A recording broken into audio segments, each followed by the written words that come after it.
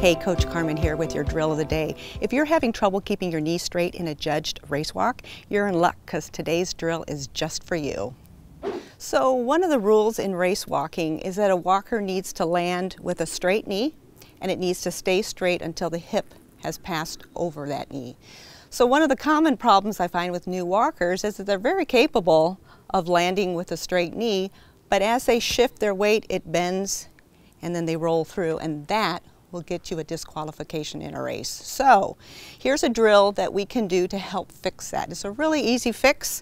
You want to start by finding a wall or a fence, something that you can hold on to. And you're going to put the inside leg forward.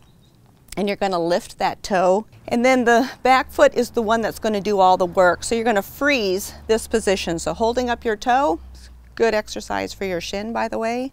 But we're going to practice rolling off the rear foot, leaving that toe up as high as you can until this hip passes forward. Did you miss it? Let's do it again. So bring it back. This leg is going to do all the work. It's just going to roll off the toe while this toe stays high, and you're going to roll through. And we're going to do it 10 times. So you're going to go back, practice. Keep that knee straight, walking through. You're holding on to something to start with.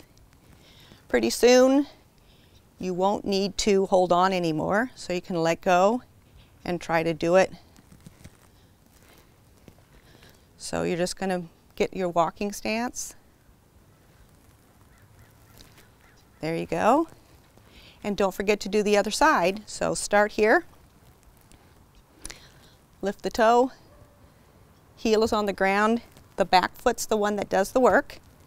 So we're going to roll through with the back leg. Come back, lift that toe, roll through. Do it 10 times. And then when you can do it without the wall or the fence.